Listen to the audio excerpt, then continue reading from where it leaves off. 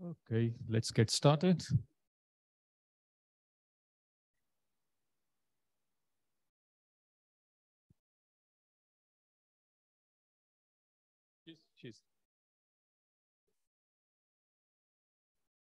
Okay, so good afternoon and welcome to the next keynote session. So I have the pleasure of introducing Dr. Debora Pignatari Drucker. She's going to talk about biological interactions, and she's a data specialist at Embrapa Digital Agriculture, which is one of the Brazilian Agricultural Research Corporation Research Center. She's one of the co-chair of the Research Data Alliance, Interest Group Agriculture Data, Community of Practice, and an expert at the IP-based Data and Knowledge Task Force. She has developed data projects at the National Institute for Amazonian Research, University of Campinas and Embrapa, and is involved with GoFair office coordination in Brazil. So we are really looking forward to your talk, Dr. Drucker. So the screen is yours, Zoom is yours. Let's go ahead. Thank you so much, Jitendra. Just let me know if you can hear me okay. Everything's fine? Yes, we can hear you. Yeah, yeah. Okay, so good morning, afternoon, evening, depending where you are. Thank you very much for this opportunity to be here. I'm honored and grateful for the invitation. So this was originally submitted as a contributed oral paper. And I'm so glad that you allowed us to have a larger publicity for this project, which is, I think, is a very nice project. So I'm going to talk about our work on plant pollinator interaction data within the Workfare project, which is a project I'm going to talk more later in this presentation. And I need to acknowledge that this is a team effort. So we have several co-authors here who are great partners. And I think some of them are in the audience in person. And also I know at least one of them is here at the virtual participation. And it's so great that we can have this participation online because I was not able to travel. So thank you so much. I need to say that this opportunity, this project is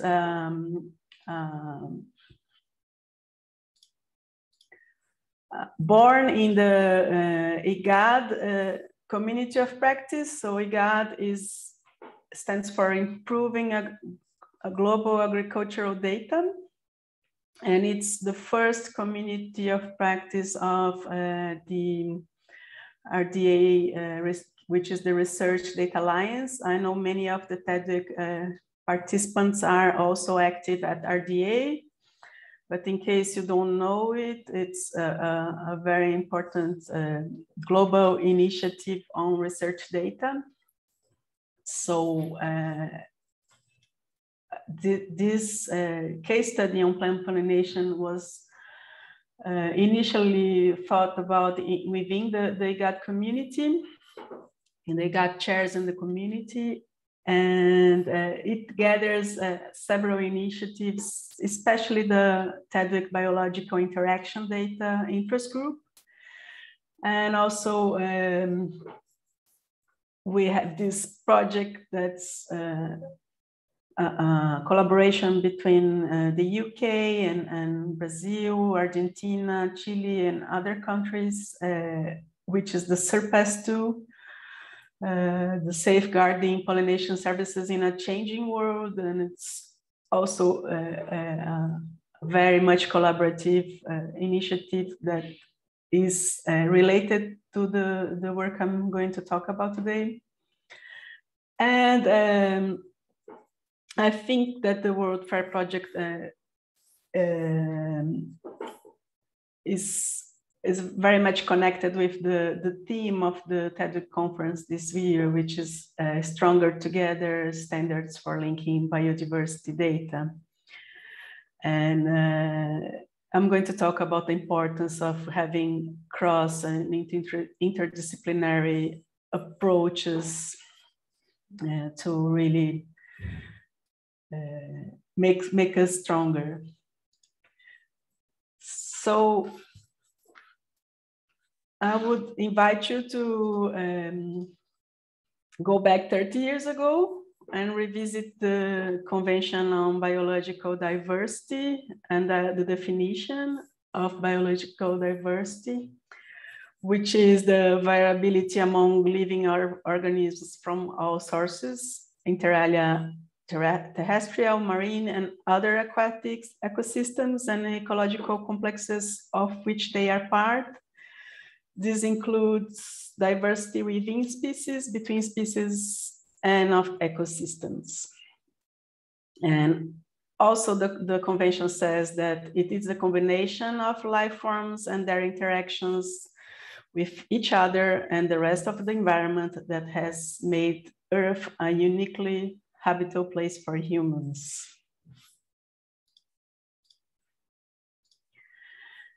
And if we continue at our journey through time, and I will apologize for not talking about the TEDWG history right now, because it's earlier than the year 2000, but I think this will be subject of another talk later today.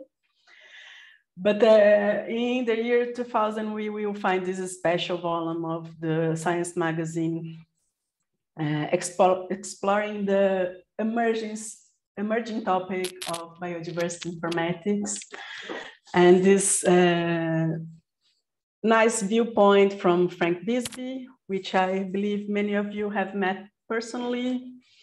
And he's talking about this quiet revolution of biodiversity informatics and the internet. He stated, the fledgling field of biodiversity informatics looks set to deliver major advances that could turn the internet into a giant biodiversity information system.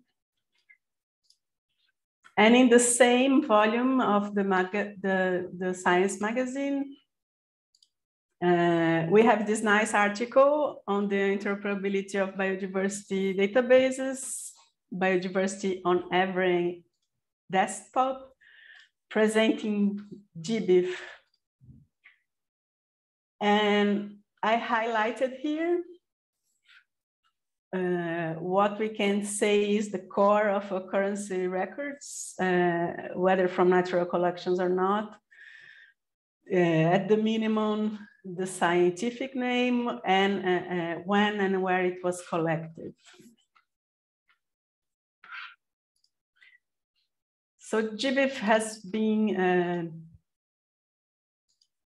doing an amazing job on providing biodiversity information for everyone. I checked last week and found more than 2 billion occurrence records. And it seems to be growing really fast in the last few years. However, when we think about biological diversity and the CDB definition, we need to think about ecosystems and the ecological complexes of which they are part as well. So we need to go beyond the who, when, and where. For example, if we consider interactions such as this hummingbird in an heliconia plant, or the diameter of trees in an inventory. This is also very important for biodiversity science and biodiversity data. However, ecological data is heterogeneous and is still largely unavailable. It's difficult to interpret. Although it's changing, most researchers still rely very much on on spreadsheets and these colored cells, and I don't expect you to read what's in it, but just to show how messy it can be. And if we think about not born digital data, there are also other curation challenges associated with it, such as erasures and two different records in the same field. So this is a tree inventory, real data collection in the field in the Amazonian region. And moreover, this data can be really difficult to collect, especially in the tropics. It's a really valuable asset. It should be preserved and shared, and we need to extract the most of it as we can. So back to the space, time, and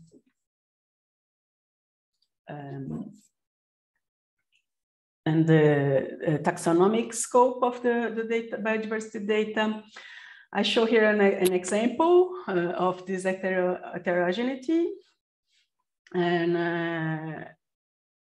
I think this is really illustrative of how differently the data can be represented still in the current days. And as such, we have these interoperability challenges. So it's very important when we talk about interoperability that we consider the syntax, the schema, and the semantics. And I would say that especially semantics, where we extract the meaning, it's important for understanding the data to really make reasonable decisions regarding interoperability and interpretation. So here I'm showing an example from this really nice review. It's not so recent, but I think it's still very compelling how different dimensions can be represented in different ways, and how difficult it is to really integrate this data.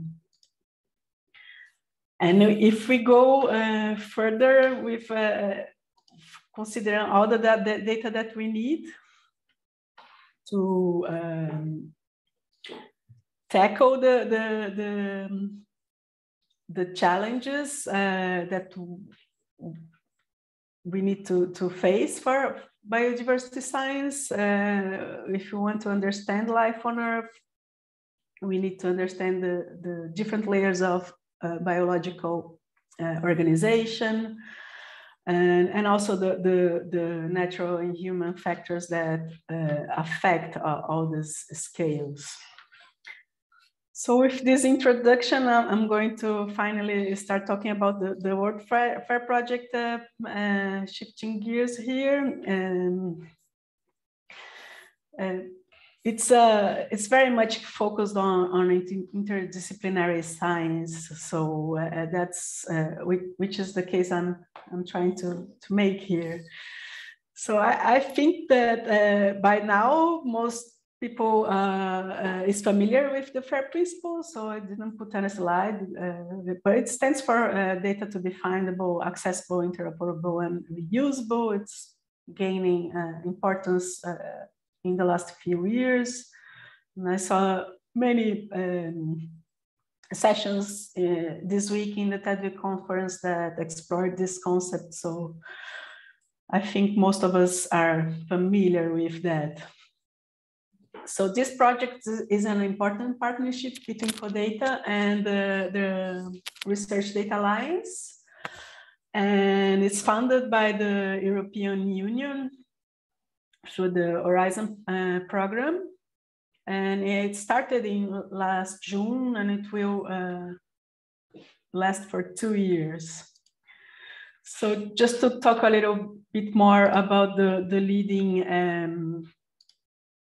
organization CODATA. It's the Committee of the International Science Council for Data, and its action plan on 2022 to 24 entrusts CODATA with the initiative Making Data Work for Cross-Domain Grand Challenges.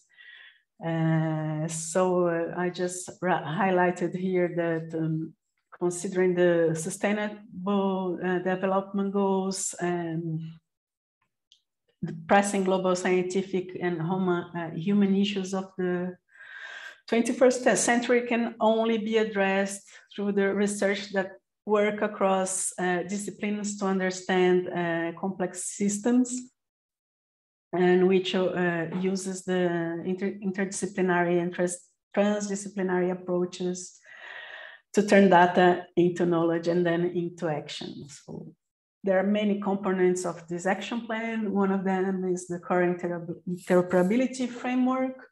Many of you may be familiar with that, and also the Global Open Science Cloud Initiative.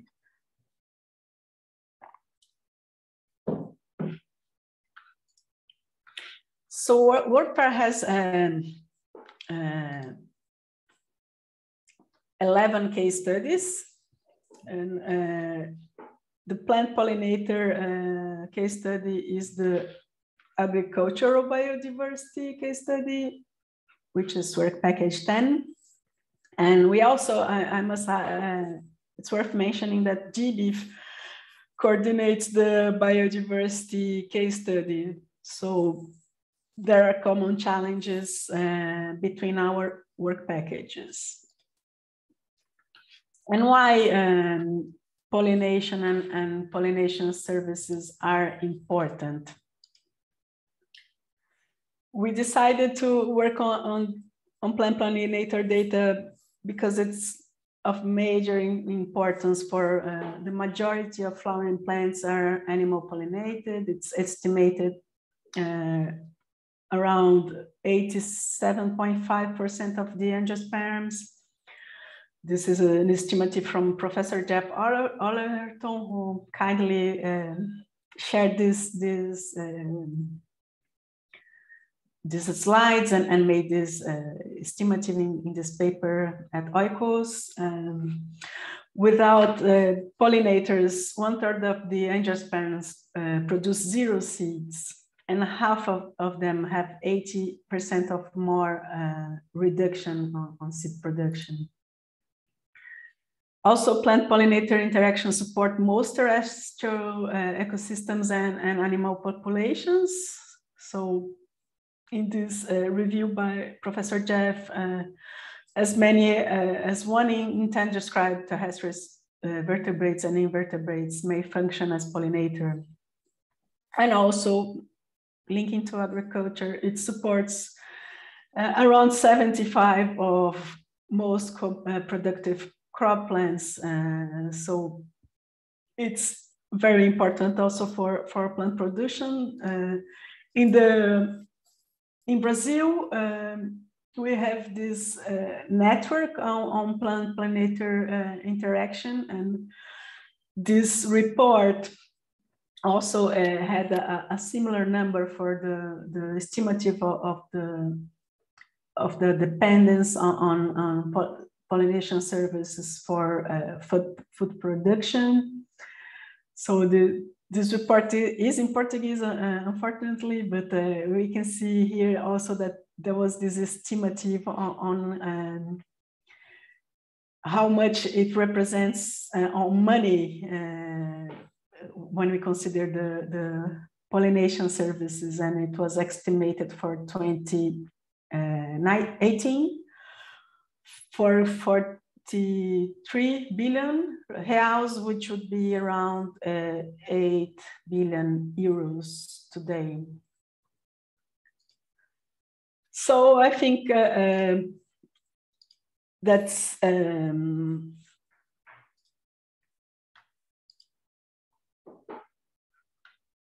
it's quite clear that biodiversity and plant pollination interactions underpins most of the sustainable development goals. There is this nice note here about that Professor Jeff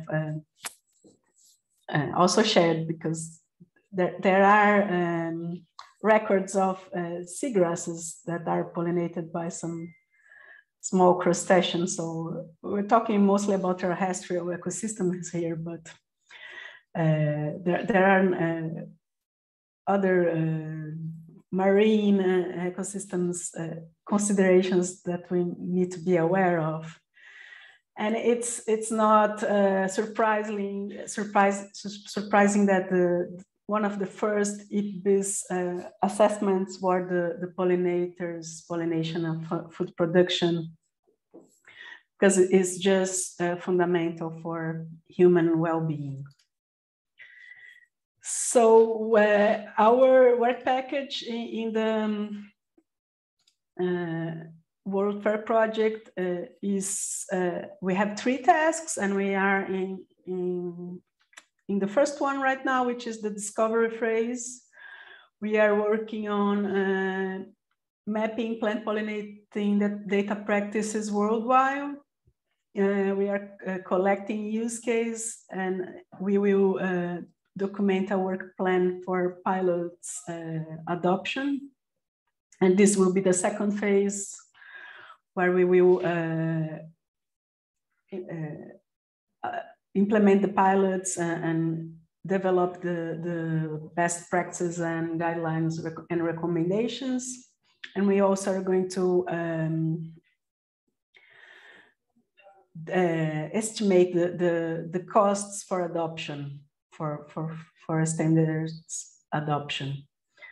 So I put here, and I can share that slide in Slack later, that earlier in this year, we promoted in the RDA IGAD community of practice this annual meeting, and one of the sessions was on plant pollinations interaction data. That was already the beginning of the discovery phase, because we had an open call, and we already discovered some initiatives that we weren't aware of. So this session is available at YouTube, and also I didn't put here, but in June, in the International Data Week, we promoted a very nice session on this topic as well. And it's also available, and I can share that later. So I must highlight that, as I mentioned in the beginning, this work is very much based on the biological interaction data interest group of TDWG. So anyone interested is welcome to join. We are working on the very much connected with this new data model that GBIF is proposing. One of the case studies is biotic interaction. So we have a lot of synergy with this work that's being conducted between TDWG and GBIF. And I'm thankful to José Salim here, who is one of our members of the team members of the project. We need to highlight this amazing source of interaction data that many of you may be familiar with.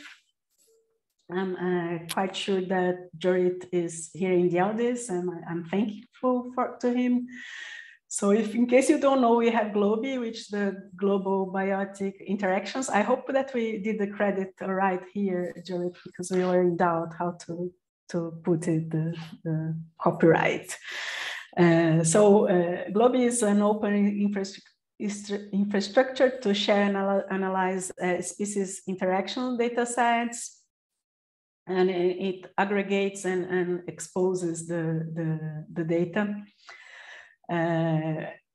with other linked data sets in various ways. So it's really nice. And José Salim made a preliminary analysis of plant pollinator interactions in Globe and found this 51 data sets that had either visited flowers or pollinates as the interaction type. So now we're going to dig it more into this data and understand how this pollination data is being represented. And also, this is a very nice graph that Quentin Groom shared. He presented this earlier in this week at the conference. So this is a species interaction network of the organisms recorded in the Mai's Botanic Garden, which is also, in case I didn't mention before, Quentin and Martin Treckles are also partners in this project, and they are responsible for the first task, the discovery phase. And so this graph represents these organisms in the Mais Botanic Garden in Belgium.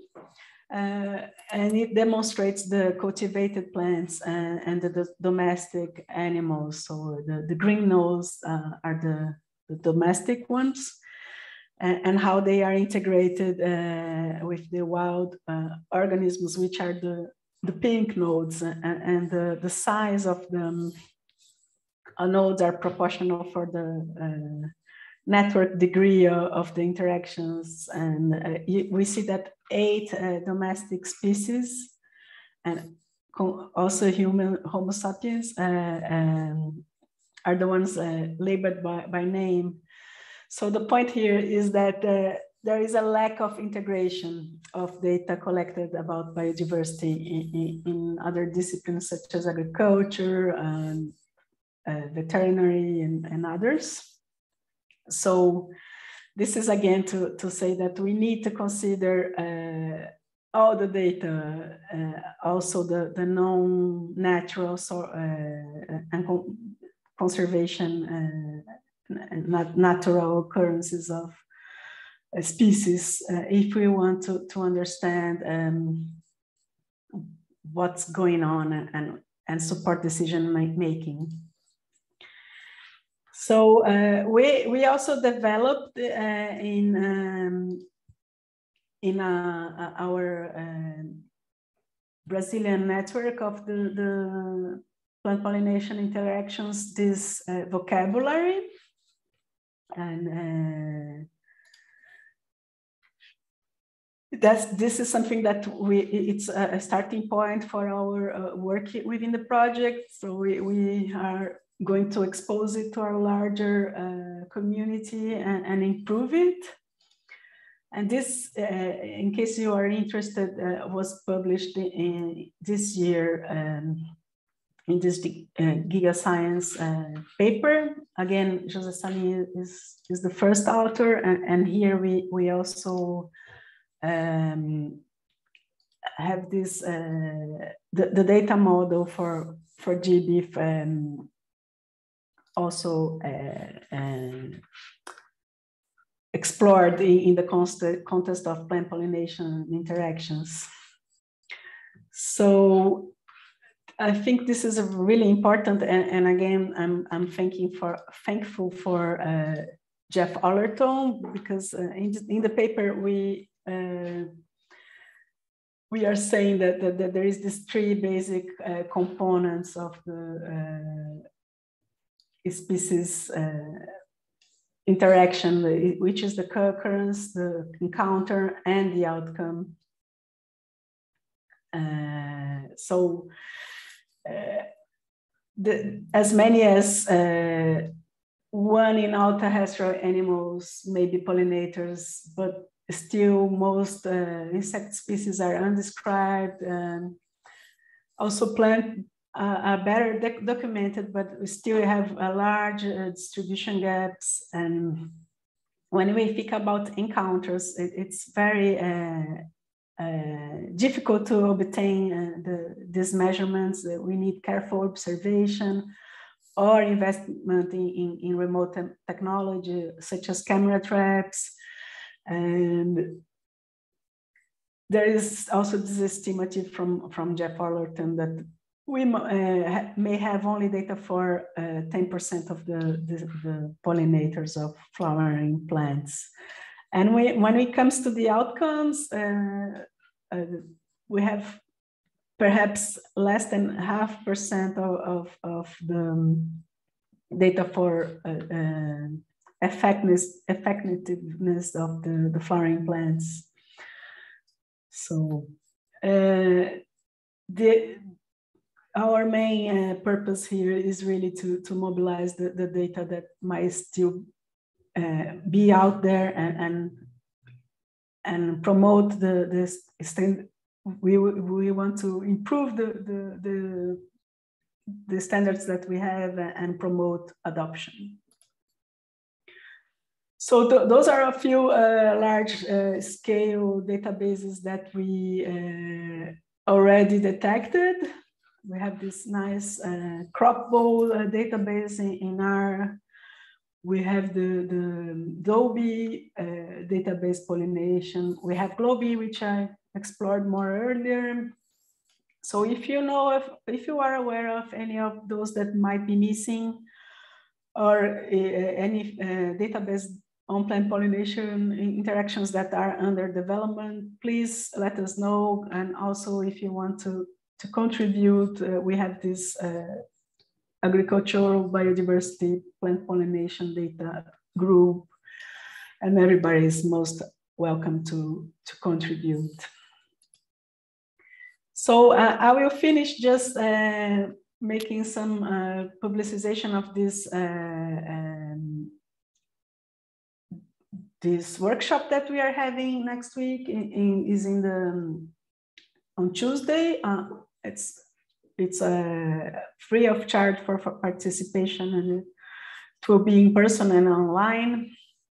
So one thing that the World Fair Project is doing to promote the connection between the case studies is this fair implementation profile, which is a tool for documenting what's already being done with a specific field of knowledge or community, and it's a way of making more tangible the FAIR principles. So we did this. The idea is to repeat this exercise in the end of the project, and we did the first exercise last month in September. For every case study in the project did that. So we will present that on Tuesday, what we learned, and it's in case anyone in the other agency is interested on how the FAIR principles are being monitored and represented in a more conceptual way. It's a nice tool, and we think that it's a nice approach to make the different domains talk to each other, let's say. And also, last but not least, we are having this cross-fertilization pilot workshop for agricultural data at the Research Data Alliance. So Research Data Alliance is celebrating 10 years next year, and there will be a series of nice events, and this is a preparatory workshop, and it's open for anyone that can be interested in participating, and it's also an initiative to promote interdisciplinary data science. So if you are, in case of interested, I'm also going to put this URL in the Slack channel. So I really would like to thank. It didn't fit here in the slide, but we are very enthusiastic about the World Fair project, and we are also thankful for the European community and the FAPESP, which is the São Paulo state in Brazil Science Foundation, for funding the SURPASS project. And I would like to put the names of the team here because there are so many and they are so great. But I'm so thankful to Jose and Jeff and Quentin, Martin, and Kaina, and Antonio Saraiva, and many others, Cindy, all the co-authors, and all the team in the work package 10. And thank you very much for listening. I'm open to any questions or suggestions, and I hope this was of interest for many of you. Thank you. Back to you, Jitendra.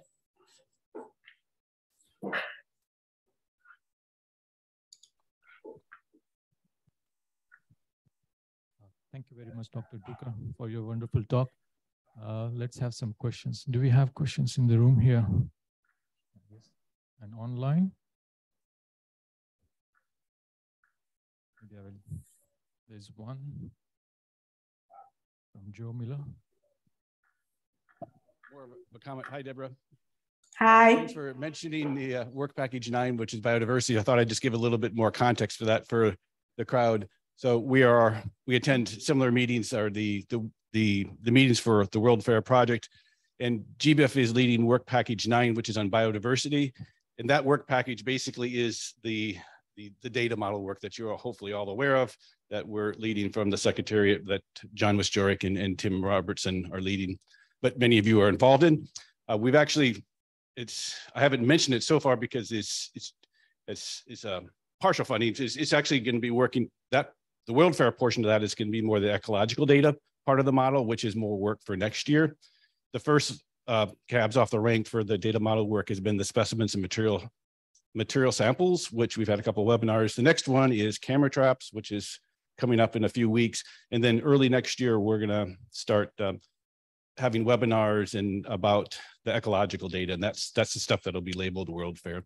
But as Deborah mentioned, it's very nice that I'm glad you mentioned the diversifying the data model as well, because both of these work packages are kind of synergistic as well within our community to build out the data model. So it's really be nice that we're going to have collaborations between work package 9 and 10 for the data model. And there's also one on oceans, which involves some of our community as well. So World Fair has chemistry and social sciences, but there are 3 work packages that touch on our world.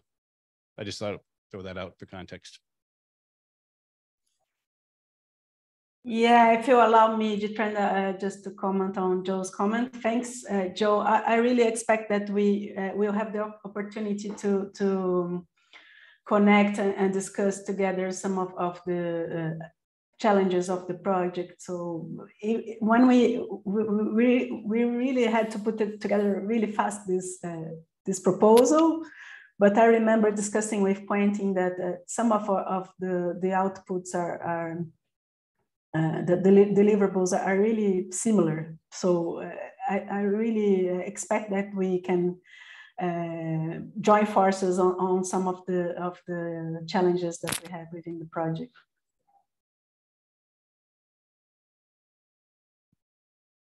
We have time for a few more questions.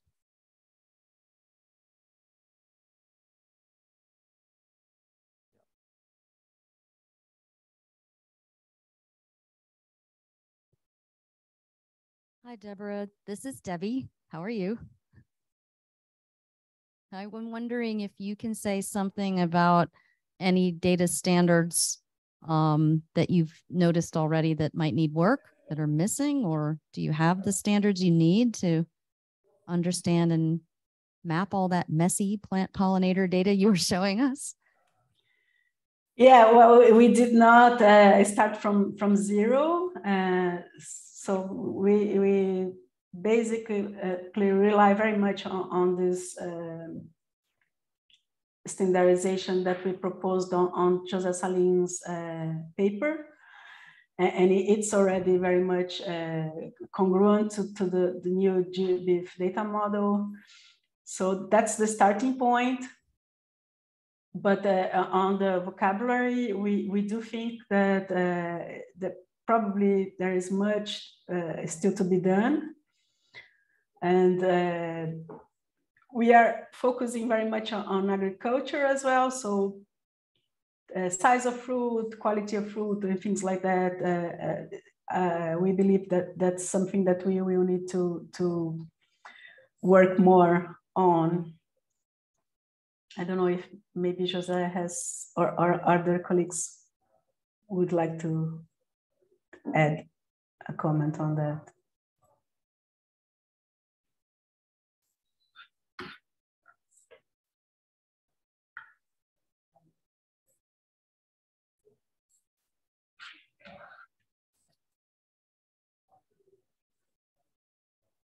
Thanks, Deb. It's good to know that you got the people in the group that you need to work on controlled vocabularies and things. That's exciting. Yeah. Thank you so much. My name is Miguel. I was wondering if you could perhaps comment on the application of what the work you're doing on the interactions that exist between humans and wildlife to understand better zoonotic disease emergence. Miguel, I'm not sure I understood the question, sorry. So my question is related to the fact that there is a lot of unknowns for the ecology of zoonotic diseases, the jump between wildlife, the transmission of disease between wildlife and humans. And I was wondering if there is any connections between the work you're doing for information on pollinators, because it's also a relationship, a very interesting relationship. I was wondering if there is any thoughts that you might have on how this could be applied to this world of zoonotic disease emergence. Thank you. Okay, thanks. Well, in our work package, we're focusing on plant pollinator interactions, which is really, I think, challenging enough. But in Globi, you find the parasites and things like that.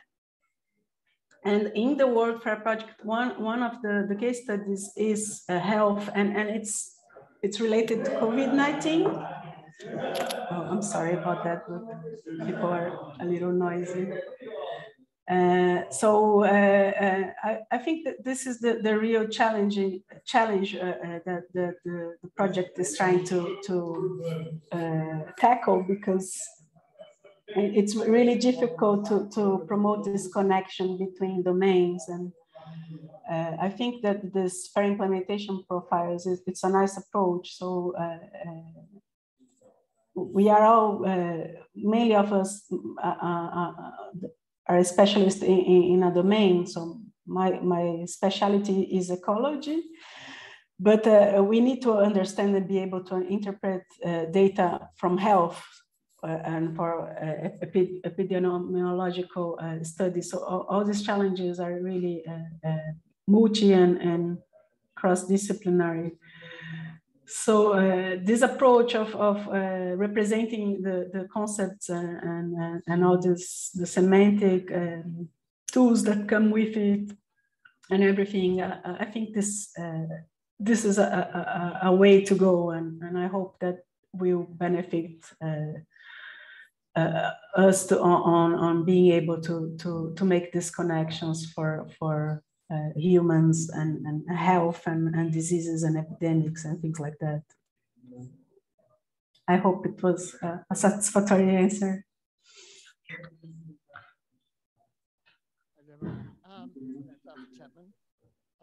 Some 10 and 12 years ago, I was contracted by the Food and Agricultural Organization, and part of that job was to build a pollination interaction database. not to build it, sorry, to design it. Food and Agricultural Organisation after that got rather proprietary about it because their local database person didn't like the fact that I didn't recommend his database. So they put it behind a wall and said it couldn't be released. But I think there's a lot of valuable information in there. I'll go back through my documentation and see if I can extract parts of it. And I may go back to the FAO and see if they're now prepared to release that to you. But it was quite a broad pollination interaction database. I'll let you know. Oh, thank you so much, Arthur. I'm so honored to see you there. So Carlos Jolie was my advisor, and he always says nice things about you.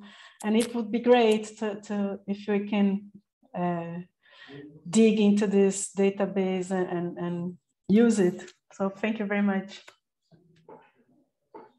Okay, so given the time, then we just have a time for a quick question from online. So Prabhakar, you had raised your hand. Do you have a question for Debora? Yeah, Debora, very nice talk. I was just a follow-up to the conversations that were happening just a little earlier. Plant-pollinator interactions is one case of species interactions. The wider species interactions, zoonotic diseases, One Health, interactions between humans and wildlife, things like that. I'm wondering how the model or the structure that you're building for plant-pollinator interactions fits into the larger set of species interactions in a more general way, prey-predator, parasite, like Globi has done. What is the kind of relationship? Do you see a strong connect there? Do you see your work as a subset of a larger species interactions database? Thank you for your question. So I really would put emphasis on our biotic interactions interest group at TDWG, because the concept we have this concept for interaction data, and the plant pollination data is derived of the model that we are working at the interest group. So we are right now working on the developing a guide, and we really invite more people to jump in and help us improve it. So the short answer is we are starting with interaction, and for this project we are focusing on plant pollinators. So we have specific vocabulary and everything, but the basis is being constructed to work for any interaction. I just want to kind of add up with one little mention, which is human-wildlife interactions, which is increasingly— Prabhakar, I need to interrupt you. Sorry, Prabhakar, I have to interrupt you. We are really running over the time. I'm really sorry. Okay. We can continue later. We can continue in the Slack, right? Yeah, that's true. But thanks, Dr. Drucker, for your wonderful talk. It was very pleasant having you. It's an interesting talk. Thank you. And I hope you'll be staying around to listen to the other talks as well. Yeah, thank you very much. And thanks, audience, as well. So